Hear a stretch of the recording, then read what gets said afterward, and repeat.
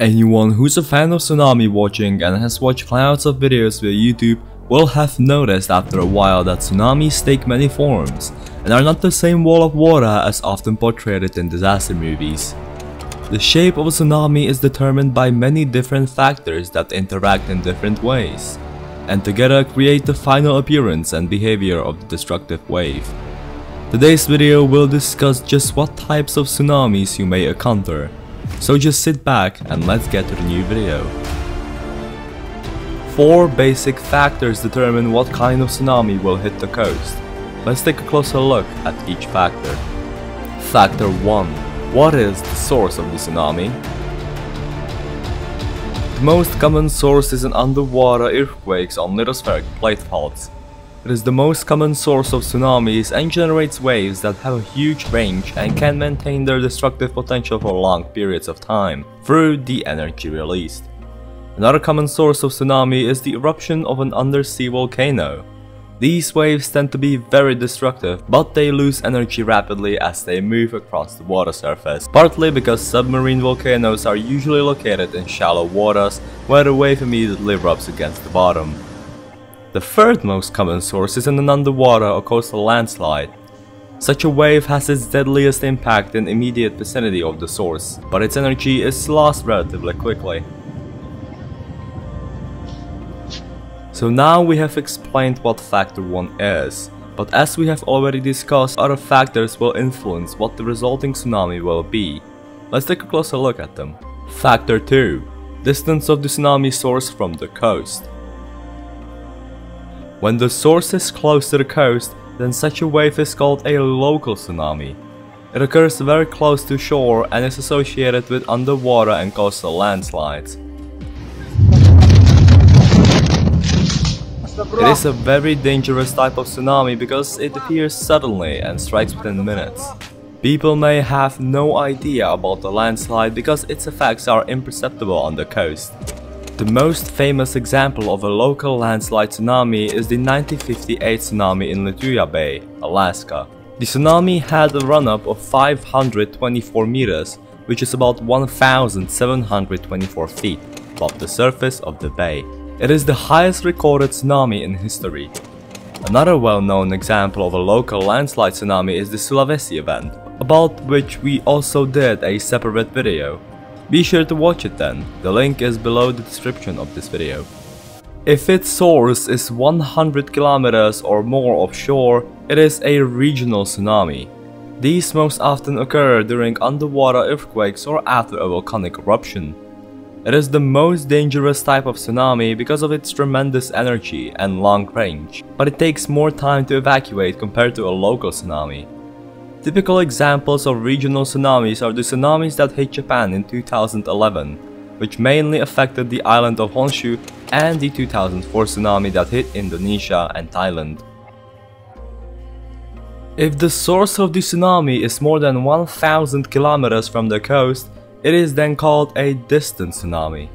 This tsunami is extremely dangerous because the people at such great distance from the tsunami source have no idea that the earthquake has occurred. A typical example of the 2004 tsunami that hit Sri Lanka, India, the Maldives, and Africa.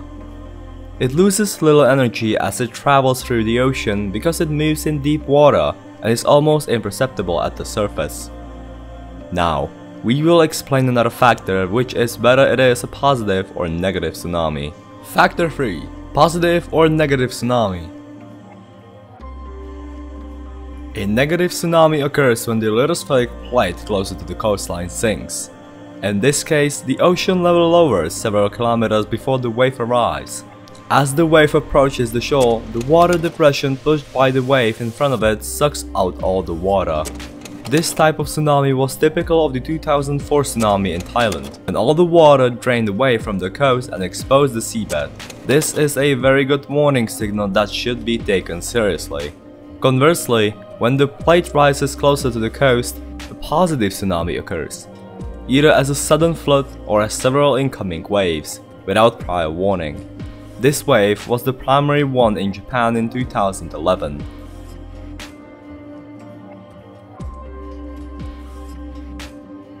So we know at this point the source of the tsunami, how far it is from the shore, whether it's a positive or negative, and now we just need to find out what the bathymetry of the coastline is where the wave will hit.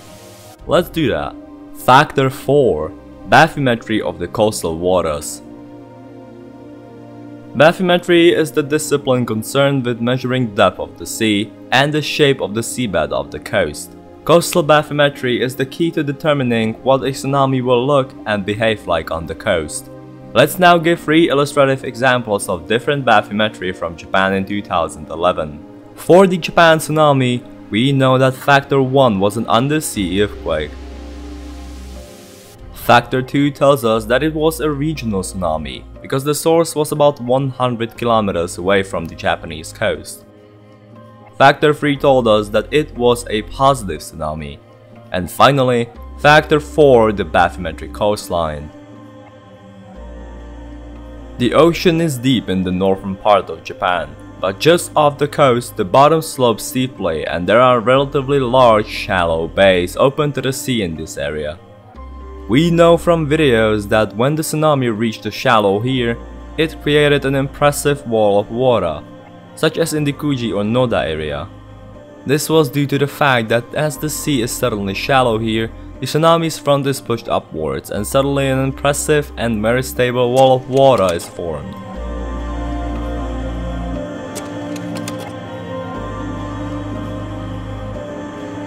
So then, it hits the coastline where it breaks and causes a lot of damage.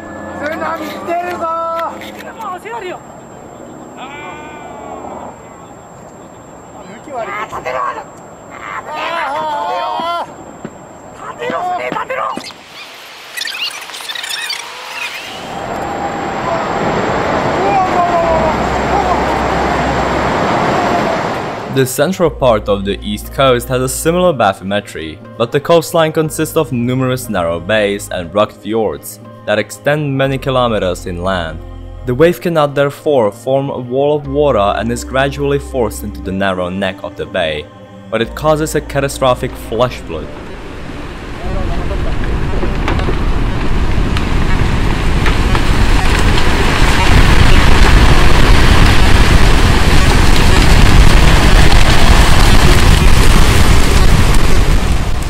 The tsunami looks like a backward flowing raging river that keeps rising and swallowing everything.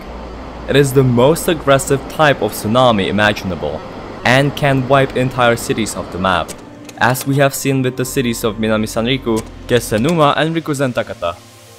Bathymetry of the southern part of the coast is characterized by extensive sandbanks that rise tens of miles offshore. This coastal character is typical of the flat areas of Japan. In this case, the wave forms a wall of water many miles offshore due to the shallows. Its arrival can be seen from great distance and is heralded by a crashing sound. As the wave continues to rub against the bottom, it slows down considerably, but at the same time increases in horizontal length and hits the coast in several waves, having the character of a foaming aggressive wall of water repeatedly overflowing and reforming. The wave usually penetrates deep inland due to the flat nature of the coastline. Due to the flat nature of the landscape and the large horizontal length of the wave, this type of tsunami has a huge destructive potential many kilometers offshore. Friends, that's it for today's video. If you liked it, click the like button and also subscribe to our channel for more interesting videos in the future. You can also contribute to the development of our work by clicking on the heart below the video and donating any amount. We really appreciate it. Thank you very much, and I will look forward to seeing you in the next video.